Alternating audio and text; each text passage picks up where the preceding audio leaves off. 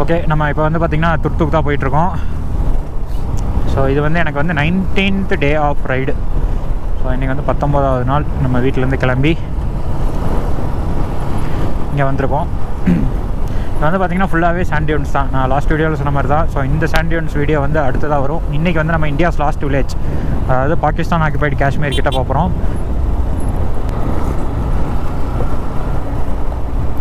முக்கால்வாசி பேர் என்ன பண்ணுறாங்க அப்படின்னா, இங்கே வந்து அந்த குரூப்பில் ரெண்டல் எடுக்கிறாங்க இல்லையா, அந்த ரெண்டல் பைக்ஸை எடுத்துகிட்டு ஜாலியாக சுற்றிட்டு இருக்காங்க. பேக்கேஜ் மாதிரி கூப்பிட்டு போகிறாங்க அவங்களே. ஸோ அந்த மாதிரி தான் மேக்ஸிமம் வராங்க. சோலோவாக அங்கே வீட்டிலேருந்தே கிளம்பி வர்றது, குரூப்பாக வீட்டிலேருந்தே கிளம்பி வர்றதெல்லாம் பார்த்திங்கன்னா ரொம்ப கம்மி தான்.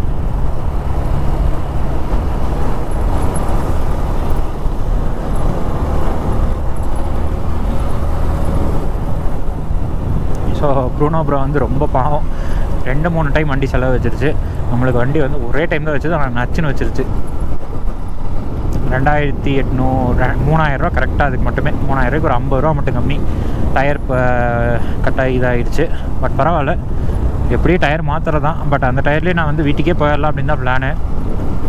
ஆனால் ஸ்பிட்டி போகும்போது கண்டிப்பாக அது பிடுங்கியிருக்கும். எனக்கு நல்லா தெரியும், ஸ்பிட்டி வந்து ரொம்ப மோசமானது, இதை விட ரொம்ப ரொம்ப மோசமானது.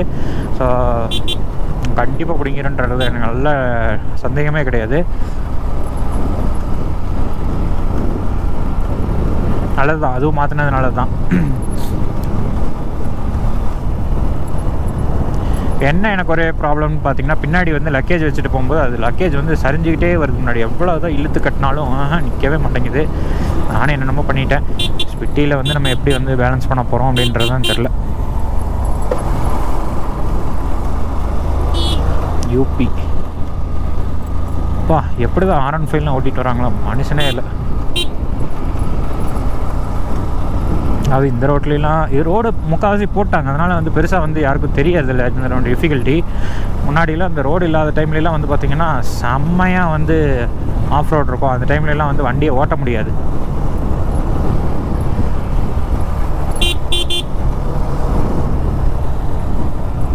ஸோ நிஷாந்த் ப்ரோ வந்து பார்த்திங்கன்னா அங்கே லிஃப்ட் கேட்டாங்க அப்படின்னு சொல்லிட்டு பாவம் ஹுண்டாரில் இறக்கி விட்டுறலாம் அப்படின்னு சொல்லி. ஏன்னா டிஸ்கத்துலேருந்து ஹுண்டாருக்கு வந்து பார்த்திங்கன்னா 8 கிலோமீட்ரு. ஸோ நாங்கள் இருந்த இடத்துல வந்து பார்த்திங்கன்னா ஹுண்டாருக்கு வந்து 7 கிலோமீட்டர். அந்த ஒரு கடையில் நின்றுருந்தோம் இல்லையா, அங்கேருந்து 7 கிலோமீட்டர். அங்கே 2 பசங்க வந்து லிஃப்ட் கேட்டாங்க. ஸோ பரவாயில்ல, ரூல்ஸை மீறினாலும் பரவாயில்ல, ஒரு 7 கிலோமீட்டர் தானே, 7 கிலோமீட்டர் தான் சொல்லலை. பட் ரிமோட் ஏரியாவில் யாரும் ஹெல்ப் பண்ணல அப்படிங்கும்போது நம்ம ஹெல்ப் பண்ணுறது தப்பே இல்லை அப்படின்னு சொல்லிட்டு அவர் வந்து 2 பேர்த்தையும் ஏற்றிட்டு வந்துருக்காரு. நான் வந்தாருன்னா காட்டுறாருங்க, எப்படி என்னை ஓவர்டேக் பண்ணுவார்.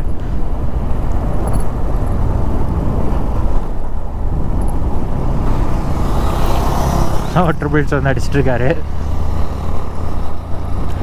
பாவம் பசங்க ரொம்ப தூரம் நடந்து வந்துட்டு இருந்தாங்களா, அதனால் வந்து அவர் லிஃப்ட் கேட்டோடனே ஓகேன்ட்டார். ட்ரிபிள்ஸ் அடிக்கிறது அஃபென்ஸ் தான், பட் ஹெல்ப் பண்ணுறது வேறு வழி இல்லை. ஏன்னா இந்த மாதிரி ரிமோட் ஏரியாவில் வேறு வண்டி இல்லைங்கும்போது அவங்களுக்கு ஹெல்ப் பண்ணுறது தப்பே இல்லை. அவர் கூப்பிட்டு போயிட்டுருக்காரு. நானும் ப்ரூனோ ப்ரோவும் அப்படியே மெதுவாக ஜாலியாக வந்துக்கிட்டு இருக்கோம். பரவாயில்லைங்க. அங்கே காஷ்மீரில் வாங்கின சிம்மு வந்து ஜம்முவில் வாங்கின சிம்மு வந்து ஸ்ரீநகரில் வாங்கின சிம்மு வந்து பார்த்திங்கன்னா இங்கே வரைக்கும் ஒர்க் ஆகுது. நாங்கள் லாஸ்ட் டைம் வாங்கின சிம்மு வந்து பார்த்திங்கன்னா ஒர்க்கே ஆகலை. அது கார்கிலோடு நின்றுச்சு. அதுக்கப்புறம் சுத்தம் சிக்னலே இல்லை. என்னோடய நார்மல் ஏர்டெல்லே வந்து பார்த்திங்கன்னா கார்கில் வரைக்கும் இருந்தது. அதுக்கப்புறம் சுத்தமாக ஒர்க் ஆகலை. அதுவும் அதே மாதிரி தான் ஆகிடுச்சு. பட் இப்போ வாங்கின சிம் இங்கே வரைக்குமே வந்து ஒர்க் ஆகுது. ஸோ நீங்கள் பயப்படாமல் வாங்கலாம். அந்த கடையில் போய் ப்ரீ ஆன் போஸ்ட் பெய்ட் அப்படின்னு சொல்லி கேட்கணும். ஸோ அந்த மாதிரி கேட்டிங்கன்னா தான் அந்த சிம் கிடைக்கும்.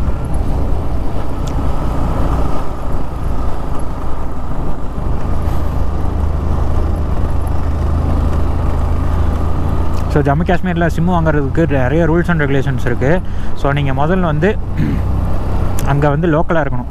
ஸோ லோக்கலில் இருந்தாங்கன்னா மட்டும்தான் சிம் கிடைக்கும். பட் நீ எப்படிங்கிற வாங்குவீங்க, எல்லோரும் எப்படி வாங்குறாங்க அப்படின்னு கேட்டிங்கன்னா, எல்லா இதுலேயும் ஒரு லூப் ஹோல் இருக்கும். ஸோ அதுக்கு என்ன அப்படின்னு பார்த்தீங்கன்னா,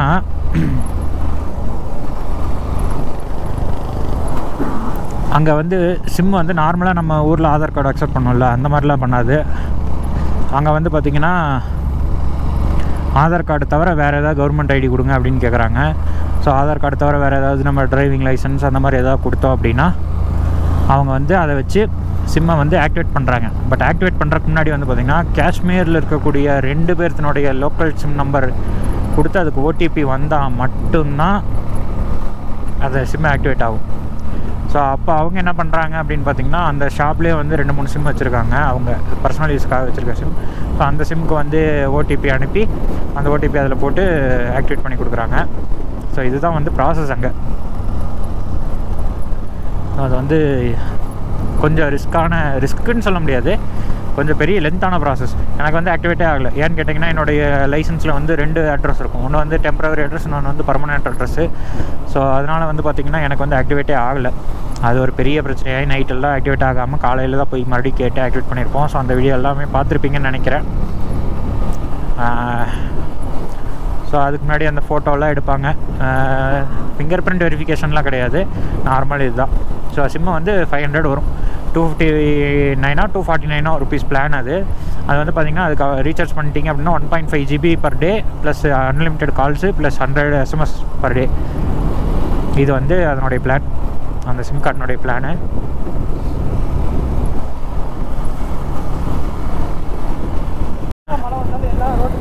எல்லாம் அப்படியே சரிஞ்சு விழுந்துடும்.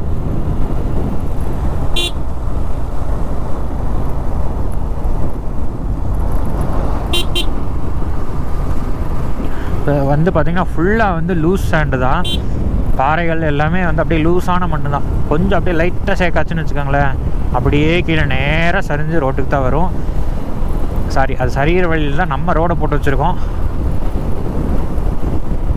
பயங்கரமான இடம் இது. லேண்ட்ஸ்லைட் ஆச்சு அப்படின்னா ஒன்றுமே பண்ண முடியாது. அங்கெல்லாம் பார்த்தீங்கன்னா லேண்ட்ஸ்லைட் ஆகிருந்துருக்கு, கிளியர் பண்ணிட்டாங்க. கிளியர் பண்ணதுக்கப்புறம் அந்த ரோட்டில் கொஞ்சம் இருக்கும் இல்லையா, அந்த கல்லெல்லாம் அதெல்லாம் இருக்குது அப்படியே. ஸோ வந்து இப்போ மணி பார்த்திங்கன்னா 12:45 ஆச்சு. ஸோ எப்படி போய் சேர்றதுக்கு ஒரு 3-4 ஆயிரம்னு நினைக்கிறேன். ஸோ 5 மணி வரைக்கும் தான் ஓப்பனு. 5 மணிக்குள்ளே போகணும். 5 மணிக்குள்ளே போயிட்டோம் அப்படின்னா நம்ம வந்து அங்கே போய்ட்டு எல்லா இடத்தையும் ஈஸியாக பார்த்துடலாம். எல்லோரும் பார்க்கும்போதே நம்மளும் பார்த்துடலாம். இல்லைன்னு வச்சுக்கோங்களேன், அப்புறம் வந்து கஷ்டம்தான்.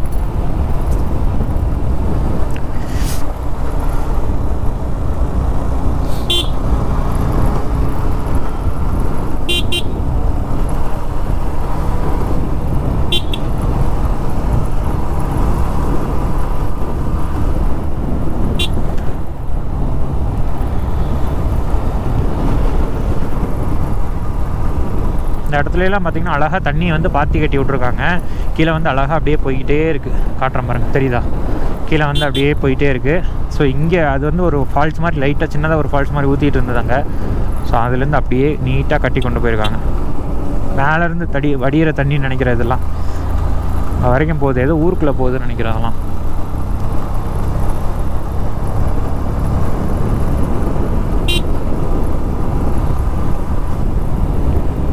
Don't gossip, let him drive.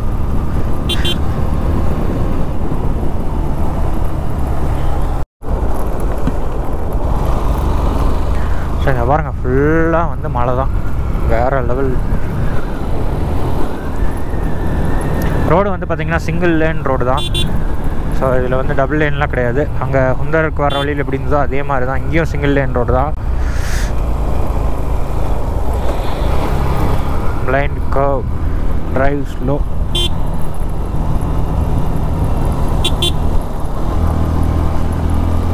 இங்கெல்லாம் பார்த்தீங்கன்னா முள்ளு செடி அப்படியே வந்து வெட்டி சைடில் போட்டிருக்காங்க.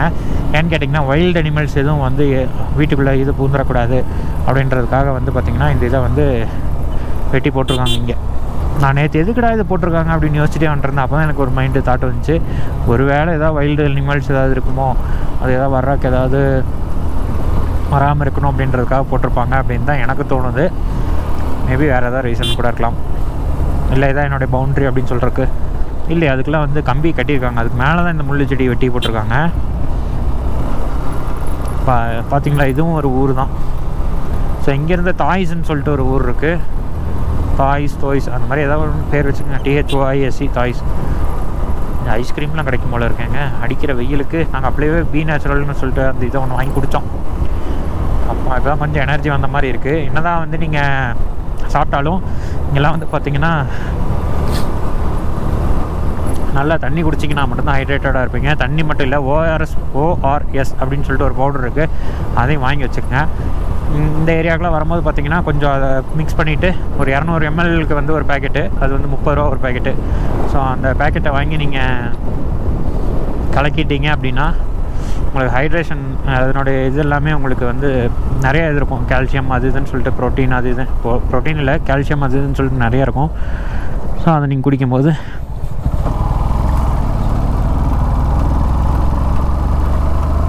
உங்களுக்கு அந்த எனர்ஜி வந்து இருக்கும். ஸோ வெறும் தண்ணி குடிக்கிறதுக்கு அந்த ஓஆர்எஸ் பவுடர் வாங்கி குடிச்சிங்கன்னா இன்னும் நல்லாயிருக்கும். ஸோ இங்கே வந்து பார்த்திங்கன்னா எல்லாத்தையும் இறக்கி விட்டு போகிறாங்க பேஸில்.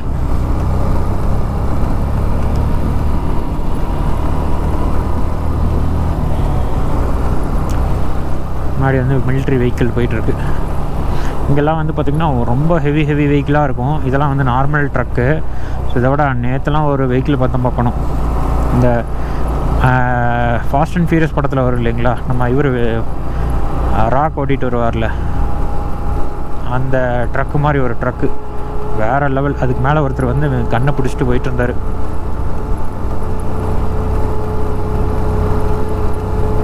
ஸோ அடுத்து இவங்களை வந்து இந்த கேம்பில் இறக்கி விட்ருவாங்கன்னு நினைக்கிறேன்.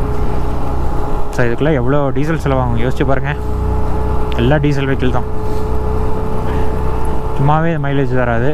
இது ஹை ஆல்டிடியூட் வேறு.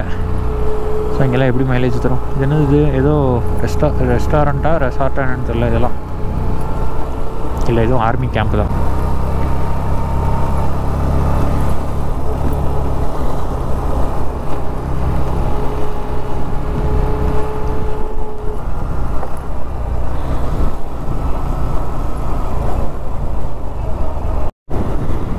இங்கே வந்து பார்த்திங்கன்னா நிறைய ஆர்மி செக் போஸ்ட் இருக்குது. ஒவ்வொரு இடத்துலையும் வந்து செக் போஸ்ட் வந்து நிறையா இருக்குது.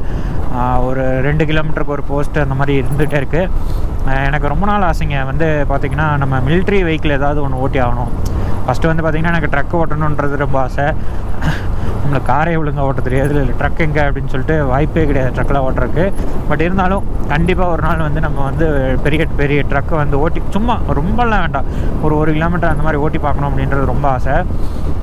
அடுத்து வந்து பார்த்திங்கன்னா நம்மளுக்கு இந்த மிலிட்ரி வெஹிக்கிள்ஸ்லாம் ஓட்டணுன்றது ரொம்ப ஆசைன்னு வச்சுக்கோங்களேன். ஏன்னா அது டிஃப்ரெண்ட்டாக பெருசாக இருக்குமா, உள்ள மெக்கானிசம்லாம் எப்படி இருக்கும், எப்படி டிரைவிங் இது அப்படின்ற பார்க்குறதுலாம் எனக்கு ரொம்ப பிடிக்கும். அதெல்லாம் வந்து எப்போ நம்மளுக்கு வாய்ப்பு கிடைக்கும் அப்படின்றது தெரில. மேபி கிடச்சா சந்தோஷமாக இருக்கும். கண்டிப்பாக ஒரு நாள் நம்ம வந்து கடைசிக்கு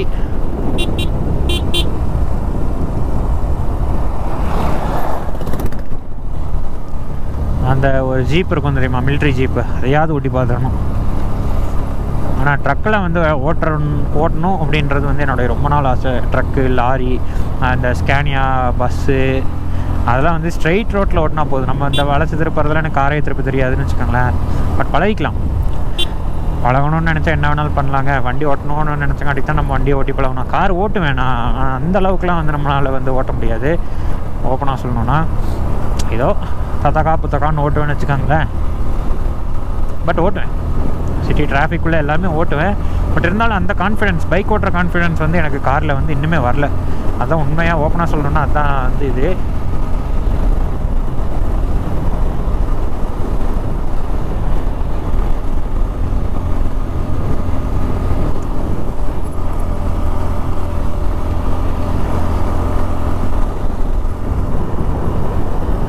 பட் ஒரு நாள் கண்டிப்பாக நம்ம வந்து மிலிட்ரி வெஹிக்கிள் ஓட்டுறோங்க, ட்ரக்கும் ஓட்டி பார்க்குறோம்.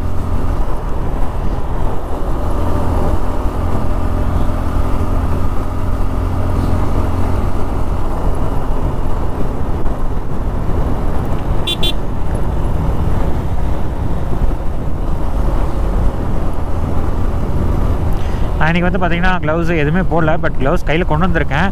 ரைடிங் ஜாக்கு, ரைடிங் பேண்ட்டு எதுவுமே போடல. நார்மலாக வந்து தெர்மல் லைனரு, அதுக்கு மேலே வந்து நம்ம ஜீனு, கீழே வந்து நார்மலாக லோஃபர்ஸ், இது மட்டும்தான் போட்டு வண்டி ஓட்டிக்கிட்டு இருக்கேன். ஏன்னு கேட்டிங்கன்னா இங்கே வந்து வெயில் வந்து அடிக்கிற மாதிரி இருக்கா, அதனால் வந்துட்டு ஜாக்கெலாம் போட்டு ஓட்டினா ஒரு மாதிரி இரிட்டேட்டிங்காக இருக்கும் அப்படின்னு சொல்லிட்டு போடல. ஏன்னு கேட்டிங்கன்னா அது தெர்மல் லைனர் எல்லாம் மாட்டி வச்சுருக்கு. அப்போ போடணும் அப்படின்னா தெர்மல் லைனர் எல்லாமே கழட்டிட்டு தான் மறுபடியும் ஃபஸ்ட்லேருந்து போடணும். சேஃப்டி தான், பட் இருந்தாலும் எனக்கு தெரியும் இந்த ரோடு ஓரளவுக்கு சேஃபான ரோடு தான், அதிகமாக வண்டி வராது. ஏன்னா டைமிங் இருக்குங்க. காலையில் வந்து மேக்ஸிமம் எல்லாம் கிளம்பி போயிடுவாங்க, போயிட்டு சாயந்தரம் தான் ரிட்டர்ன் வருவாங்க எல்லாம். நாங்கள் வந்து கொஞ்சம் டிஃப்ரெண்ட். காலையில் இங்கே லேட் பண்ணிவிட்டு மத்தியானம் அவசரமாக ஓடி போய் அதுக்கப்புறம் அங்கே பார்த்துட்டு அதுக்கப்புறம் நாங்கள் திரும்பி நைட்டு தான் வருவோம். ஸோ நீங்கள் பாருங்க, தான் நடக்க போகுது.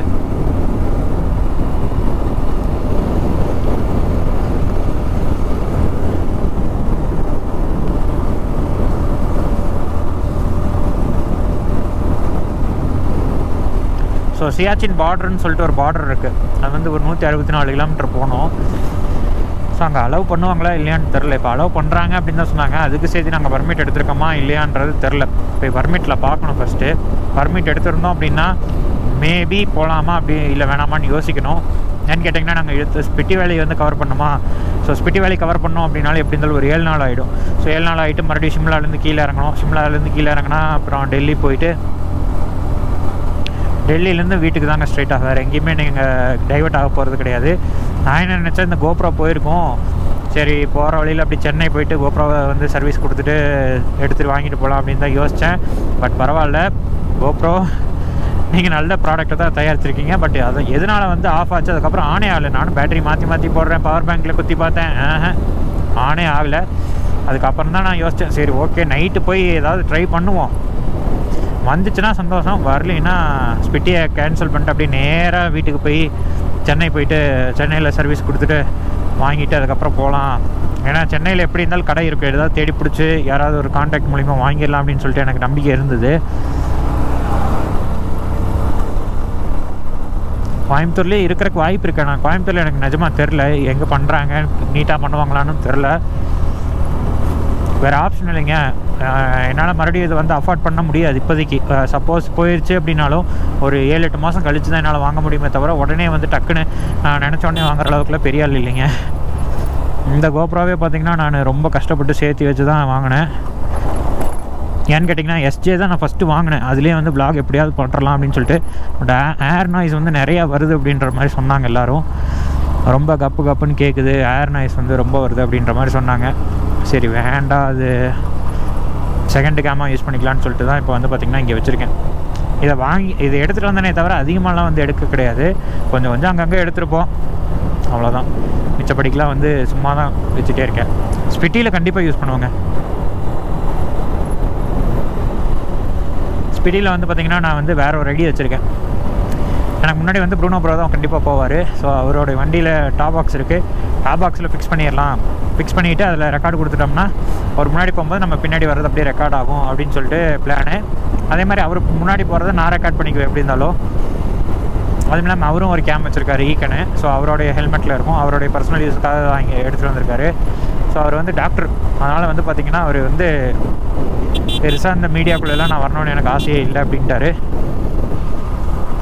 ஏன் பர்சனல் இதுக்காக இருந்தால் போதும் அப்படின்னு சொல்லிட்டார் அவர். எனக்கும் ஃபஸ்ட் அப்படி தாங்க இருந்தது. பட் நான் ஓப்பனாக சொல்லணும்னு வச்சுக்கோங்களேன், நம்ம வந்து எவ்வளோ கஷ்டப்பட்டு இந்த மாதிரி 4-5 டைம் போகிறோம், இவ்வளோ தூரம் வந்திருக்கோம். 2019 வந்து பார்த்திங்கன்னா அந்தளவுக்கு தமிழில் யாருமே வர கிடையாது ஓப்பனாக சொல்லணுன்னா. ஸோ அந்த டைம்லேருந்தே நம்ம வந்து விளாக் போட்டிருந்தோம் அப்படின்னா கண்டிப்பாக நானும் இந்நேரம் ஓரளவுக்கு ஏதோ ரொம்ப பெருசாக வரலைனாலும் கடைசிக்கு ஒரு 10,000 சப்ஸ்கிரைபராக வந்திருப்பாங்க அப்படின்றது என்னுடைய தாட்டு. ஸோ அதனால் நான் என்ன யோசித்தேன்னா, சரி ஓகே நம்மளும் ஏன் ட்ரை பண்ணக்கூடாது. எனக்கு வந்து பைக்கிங் வந்து ரொம்ப பிடிக்கும், எவ்வளோ தூரம் விட்டாலும் ஓட்டிகிட்டு போவேன். ஆனால் பைக்கின்றது எனக்கு ரொம்ப பிடிக்கும். சொந்த ஊருக்குள்ளே ஓட்டிகிட்டு இருந்தால் பெருசாக தெரியாதுங்க. நான் தமிழ்நாட்டுக்குள்ளேயே வந்து நம்ம ஒரு 10,000 கிலோமீட்டர் 12,000 கிலோமீட்டர் பண்ணுறோம் அப்படின்னா எனக்கு அது பெருசாகவே தெரியாது. ஏன்னா நான் நினச்சேன்னா டக்குன்னு ஒரு நாள் 2 நாள்லேயே நான் வந்து வீட்டுக்கு போயிடுவேன். பட் இது வந்து பார்த்திங்கன்னா ஒரு 12,000 கிலோமீட்டர் தள்ளி வந்திருக்கோம்.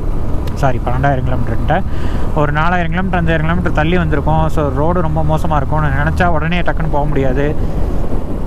அப்படி போகணுன்னு நினச்சனாலும் வண்டியை பார்சல் பண்ணி விட்டு ஃப்ளைட் ஏறி தான் போகணும். இந்த மாதிரி நிறைய ரிஸ்க் இருக்கிறங்காட்டிக்கு அப்பப்போ அவங்க நினைப்பு வந்துருச்சு அப்படின்னா என்னால் வந்து அதை கண்ட்ரோலே பண்ண முடியாது.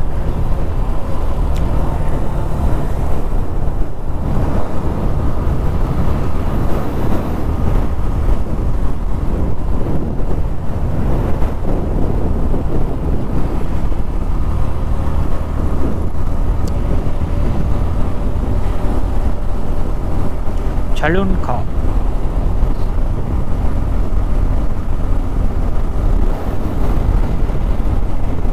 இங்கெல்லாம் எதுக்கு முள்ளு செடி போட்டிருக்காங்கன்றது தான் எனக்கு டவுட்டாக இருக்குது. அதான் நான் தான் யோசிக்கிறேன் பாருங்கள், ஏதோ காட்டுக்குள்ளே இருந்து மேபி ஏதாவது வந்துருமோ அப்படின்னு சொல்லி போட்டிருக்காங்களா, இல்லை எதுக்காக இப்படி முள்ளு செடி இங்கே போட்டிருக்காங்க அப்படின்றது தெரியல. ஆனால் அது கண்டிப்பாக இங்கே வளர்ந்தது கிடையாது, அதனால தெரியும். இந்த மாதிரி வளர்ந்துருக்கு, அதை வெட்டி ஆப்போசிட்டில் போட்டு காய வச்சுருக்காங்க. ஒருவேளை மேபி காஞ்சதுக்கப்புறம் வந்து யாராவது எடுத்துகிட்டு போவாங்களா அப்படின்றது எனக்கு தெரில. இவருங்க அந்த ப்ளூ கலர் பூ சூப்பராக இருக்குங்க. இந்த ப்ளூ கலர் பூலாம் குட்டி குட்டியாக இருக்கும். இப்போ வந்து பார்த்திங்கன்னா நிறைய பேர் வந்து கப்பிள்ஸாக வந்து வர ஆரம்பிச்சிட்டாங்க.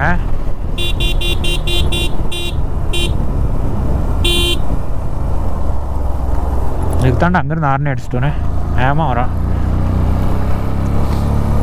இப்போ வந்து பார்த்திங்கன்னா நிறைய பேர் கப்பிள்ஸாக வர ஆரம்பிச்சிட்டாங்க. ஸோ தமிழ்நாட்டில் மட்டும் இருந்தில்லை, நிறையா ஊரில் இருந்து டெல்லி இந்த மாதிரி இதில் இருந்தெல்லாம் நிறைய பேர் பைக்லேயே வராங்க. பைக்கில் ஐ மீன் பேக்கேஜாக எடுத்து வராங்களா இல்லை தமிழ்நாட்டிலேருந்து நாங்கள் பார்த்த அளவுக்கு ஒரு 3 வண்டியில் வந்திருந்தாங்க. 3 வண்டியில் வந்து பார்த்திங்கன்னா 2 வண்டி வந்து கப்பிள்ஸாக தான் வந்திருந்தாங்க. அதுக்கப்புறம் பேசாதவங்க நிறைய பேர் கப்பிள்ஸாக வந்திருந்தாங்க. அப்புறம் பேக்கேஜ் எடுத்து வந்ததில் ஒரு கப்பிள்ஸ் பார்த்தோம், நம்ம லேல பார்த்துருப்பீங்க. நீங்கள் பார்த்துருக்க மாட்டீங்க, நான் பார்த்தேன்.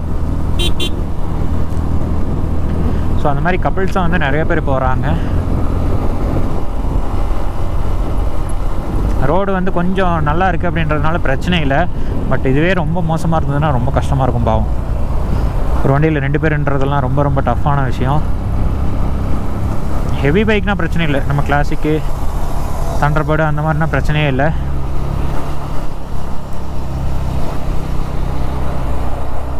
சின்ன பைக்லாம் ரொம்ப கஷ்டப்படும், திணறும் வண்டி கண்டிப்பாக.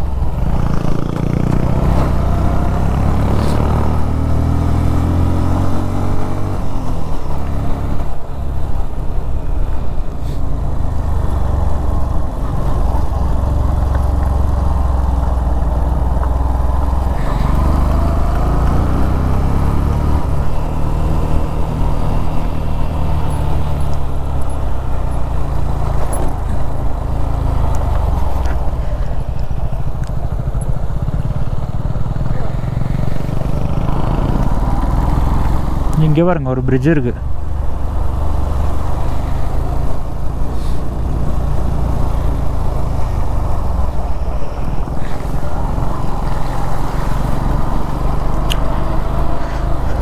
வாவ், தண்ணி வந்து அந்த அளவுக்குலாம் இல்லை, பட் இருந்தாலும் நல்லாயிருக்கு.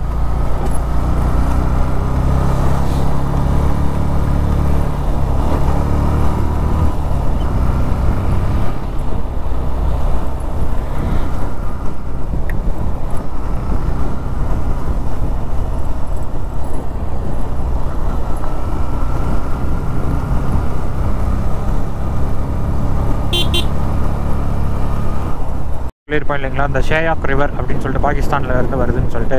ஸோ அதுதான் இந்த ரிவர் தான் அந்த ரிவரு. ஸோ இப்போ வந்து பார்த்திங்கன்னா தண்ணி வந்து வரத்து வந்து ரொம்ப கம்மியாக இருக்குது. ஸோ அங்கங்கே தேங்கி மட்டும் நிற்கிது குட்டை மாதிரி. ஒன்றும் பெருசாக ரிவர் வந்து ஃப்ளோ இல்லை. பா நிழலுக்கு வந்தோன்னே என்னமா குளிருதுன்னு பாருங்கள். இத்தனை நேரம் வெயில் ஓடிட்டு இருந்தோம்னா வெயிலில் வந்து குளிரே இல்லை. இங்கே வந்து நிழல் அப்படியே அந்த மலையினோட நிழல் வந்து கீழே விழுகுதா, அதனால் அப்படி கொஞ்சம் சில்லுன்னு இருக்குது.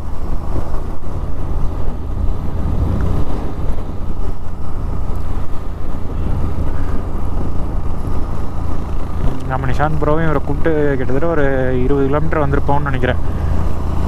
இன்னும் இவர் இறங்க வேண்டிய இடம் வரல. பார்த்தீங்கன்னா அப்போ தெரியும் உங்களுக்கு எவ்வளோ தூரத்துக்கு ஒரு ஊர் இருக்குது அப்படின்னு சொல்லிட்டு. அப்படியே எனக்கு தெரிஞ்ச ஒரு 10 கிலோமீட்டர் 15 கிலோமீட்டருக்கு தான் ஒரு ஊர் இருக்கும். அதுக்கு நடுவில் வந்து பார்த்திங்கன்னா ஏதாவது ஒன்றுனா ஒன்றுமே பண்ண முடியாது.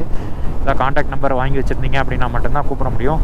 ஸோ நாங்கள் வந்து பார்த்திங்கன்னா இங்கே டிஸ்ட்ரிக்ட்லேருந்து ஒரு காண்டாக்ட் நம்பர் வாங்கிட்டு வந்திருக்கோம். ப்ரூனோ ப்ரோ வண்டி விட்டோம் இல்லையா, அங்கேயே அவர் நம்பர் வாங்கிட்டு வந்திருக்கோம். ஹிந்தி தெரியலன்னா இங்கே ரொம்ப கஷ்டங்க சீரியஸாக. முக்கால்வாசி பேர்த்துக்கு இங்கிலீஷ் தெரியுது, பட் அந்தளவுக்கு யாருக்கும் தெரியல.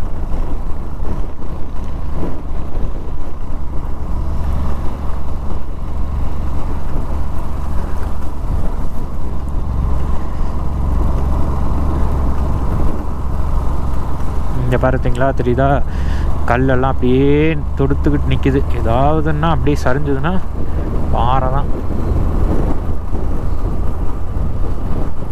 இன்றைக்கி என்ன கிழமைன்னு கூட தெரியலைங்க, என்ன டேட்டுன்னு தெரில. இது ரைடுக்கு வந்ததாலே வந்து பார்த்திங்கன்னா டேட்டு டைம் ஓகே, டேட்டு என்ன டே எதுவுமே தெரியறதில்ல. பாட்டுக்கு போயிட்டுருக்கிறது. ஆகஸ்ட் 15 கார்கில் இருந்தோம், லே வந்தோம். 16ஆம் தேதி நேற்றுனா இன்றைக்கி 17ஆம் தேதி நினைக்கிறேங்க, கன்ஃபார்மாக தெரில. 17னா 17ஆ 18ஆன்னு தெரில. மேபி வெனஸ்டே இல்லாட்டி டியூஸ்டேவாக இருக்கும். Save water. Independence is not for free, it castes அப்படின்னு போட்டிருக்காங்க.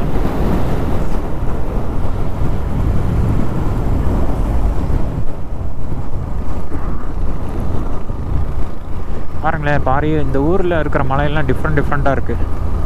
நம்ம ஊர் மலையில் எப்படி பாறையெல்லாம் இருக்காது, வெறும் மரம் செடி கொடியாக இருக்கும். இதெல்லாம் வந்து பார்த்திங்கன்னா டெசர்ட், அதாவது மழையே வராது. அதனால் இங்கே வந்து செடியெல்லாம் வந்து பார்த்திங்கன்னா மோஸ்ட்லி வந்து பார்த்திங்கன்னா அந்த பாலைவனத்தில் முளைக்கிற செடி தான் அதிகமாக முளைச்சிருக்கும். இப்போ எப்படி வந்து தடுப்பு சுவர் கட்டியிருக்காங்கன்னு பாருங்கள். இங்கே இது தடுப்பு சுவரா இல்லை அதுவாக ஃபார்ம் ஆனதான்னு தெரில. அதான் நான் சொல்கிறேன் பார்த்திங்களா, இதெல்லாம் மில்லியன்ஸ் ஆஃப் இயர்ஸுக்கு பிஃபோர் வந்து பார்த்திங்கன்னா நல்ல கடலாக இருந்திருக்கும். ஸோ இப்போ தான் வந்து தண்ணியெலாம் வற்றி போய்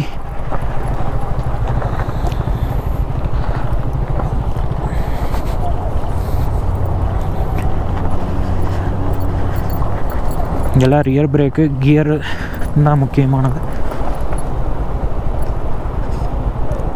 இங்கே எதுக்கு நிற்கிறாருன்னு தெரியலையே.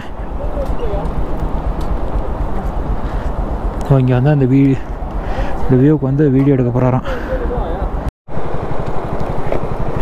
ஃபேஸ் ரெக்கார்ட் ஆகுது. இங்கே வந்து பார்த்திங்கன்னா ஒரு பிரிட்ஜ் இருக்குது. அந்த பிரிட்ஜு கீழே வந்து பார்த்திங்கன்னா அந்த மலை கீழே தான் இந்த பிரிட்ஜ் இருக்குது. பாருங்கள் ஆறு எவ்வளோ அழகாக ஃப்ளோ ஆகுதுன்னு சொல்லிட்டு. இதுலேருந்து தான் தண்ணி வரும்னு நினைக்கிறீங்க. வா, வேறு லெவலுங்க, வேறு லெவலுக்கு.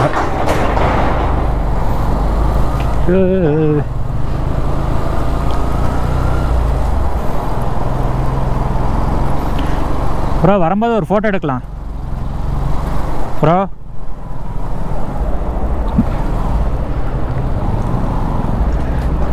ஆஹா, எக்ஸ்ட்ரீம் ஆஃப் ரோடு.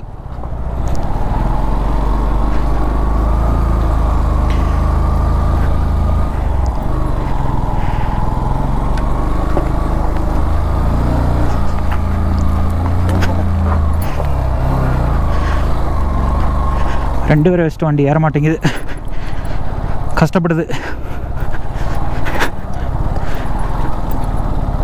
ப்ரூனோ அப்புறம் இறங்கிட்டார்.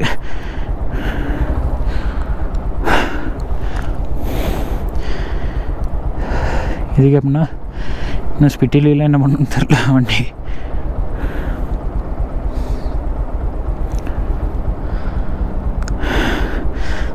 நிசாந்த் ப்ரோ பயப்படுறாரு தனியாக போகிறதுக்கு.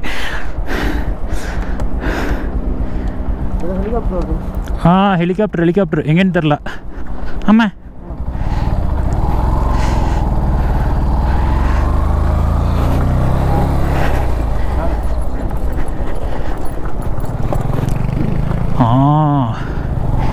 அங்கே போகுது, மேலே ஹெலிகாப்டர் போகுதுங்க.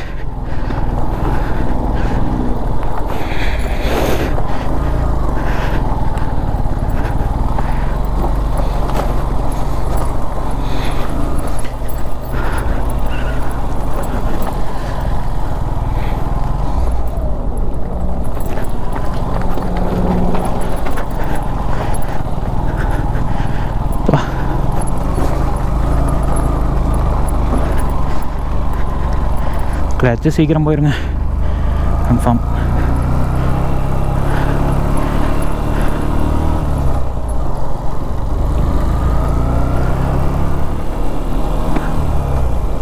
இது பார்த்தீங்களா, ஸோ அந்த பிரிட்ஜ் வழியாக தான் கிராஸ் பண்ணி போவேன்னு நினைக்கிறேன். பட் எனக்கு சரியாக தெரில. பட் இந்த ரோடு வந்து வேறு லெவலில் இருக்குது இங்கே. ஸோ இங்கே வந்து பார்த்திங்கன்னா ஓரளவுக்கு நல்லா இருக்குது ரோடு. சொல்லி வாயமுல்ல, இந்த மாதிரி ஒரு இது வந்துருச்சு.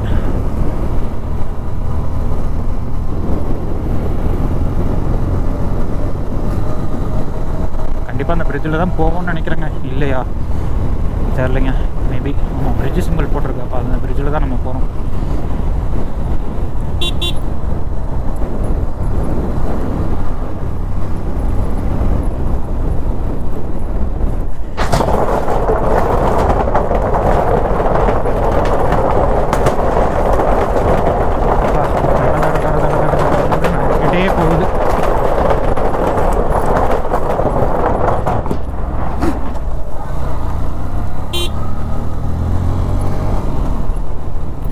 பாருங்கள், இதான் ஷயாப் ரிவர். பக்கத்தில் க்ளோஸ்அப்பில் காமிச்சிட்டேன். இங்கே வந்து பார்த்திங்கன்னா டெசர்ட் மண் இருக்குது. ஸோ இதில் வந்து போகிறது ரொம்ப ரிஸ்க்கு. அப்படியே சறுக்கும். இதெல்லாம் பார்த்து ஓட்டணும். இல்லை கொஞ்சம் வேகமாக வந்தீங்கன்னா வலிக்கி விட்ரும், கண்டிப்பாக வலிக்கி விட்ரும். அதனால் வந்து ரொம்ப ஸ்லோவாக வர்றதுன்றது டெசர்ட் மண்ணை பொறுத்த வரைக்கும் எனக்கு கரெக்டுன்னு படுறது அதுதான். அதே மாதிரி டெசர்ட் மண்ணை பார்த்துட்டோம், அதுக்குள்ளே வந்து நீங்கள் பிரேக் அடிச்சிங்கன்னா சோழி நேர். முன்னாடியே பிரேக் அடித்து இது பண்ணிட்டீங்கன்னா பிரச்சனை இல்லை, இல்லைன்னா வந்த வேகத்துக்கு விட்டுருங்க, வேறு வழியே இல்லை. பிரேக் அங்கேயே அடிக்க முடியாது. அப்படி அடிக்கிற மாதிரி இருந்தாலும் ரியர் பிரேக்கை வந்து ஓரளவுக்கு யூஸ் பண்ணுங்கள். ஃப்ரண்ட் பிரேக் யூஸ் பண்ணிங்கன்னா கண்டிப்பாக கீழே தான். ரியர் பிரேக் யூஸ் பண்ணிங்கன்னா ஓரளவுக்கு தப்பிக்கிறதுக்கு வாய்ப்புகள் இருக்குது.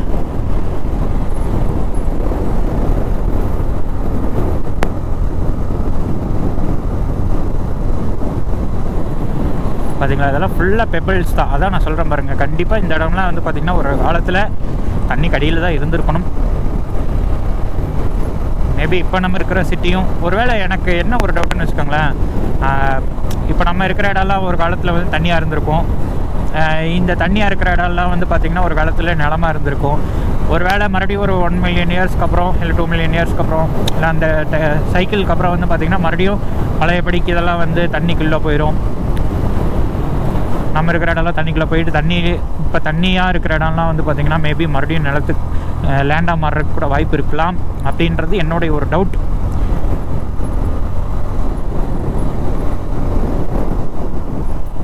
டவுட்டு தான். பட் இதெல்லாம் நம்ம வந்து அந்தளவுக்கு பெரிய ஆராய்ச்சியாளரோ இதெல்லாம் கிடையாது. நம்மளுக்கு மனசுக்குள்ளே 1000 டவுட் வரும் இல்லைங்களா, அந்த மாதிரி ஒரு டவுட்டு தான் இதுவும்.